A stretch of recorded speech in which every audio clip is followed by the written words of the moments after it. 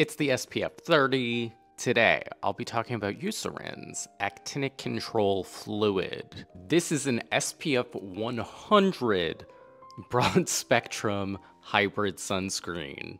We've got a bunch of organic filters in here and titanium dioxide. Picked it up in the UK, and apparently it's certified as a medical device for the prevention of actinic keratosis and, I believe, non-melanoma skin cancer.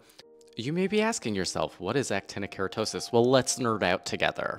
You can literally translate the name of actinic keratosis to sun-induced, like, thick spots. What they typically look like is these poorly defined red papules that have a little bit of scale over them. The reason we care about these is that an uncertain number of them, some people put it at around 1 in 10, progress to squamous cell carcinoma, so they will become a non-melanoma skin cancer.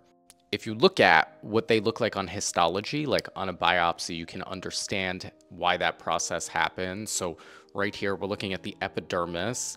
Around here, this looks a little bit more normal, but these big cells throughout here, that's cellular atypia. These cells do not behave in the way that they should be, and that's what it looks like in actinic keratosis. You can see here that it stops at a certain point and the cells return to kind of normal. However, if that atypia goes all the way to the top, it becomes a diagnosis that we call squamous cell carcinoma in situ, and that is a non-melanoma skin cancer. If it starts to invade deeper, then it just becomes squamous cell carcinoma. Now that we talked about all that, what do I think about this sunscreen? I love it. It's like a really light, fluid texture. Like for an SPF 100, the texture on this, the skin feel is amazing.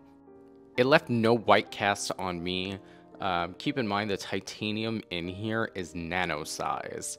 A lot of people are afraid of that. I don't specifically know of any specific safety concerns, but what you're getting by making the titanium nano-sized is that you're preventing a little bit of white cast, because as we decrease the size of the mineral filters, they reflect less visible light, and that visible light is what gives you the white cast. This runs anywhere from like $25 to $31 online. I definitely like this, and I think people will like this if they want really high protection.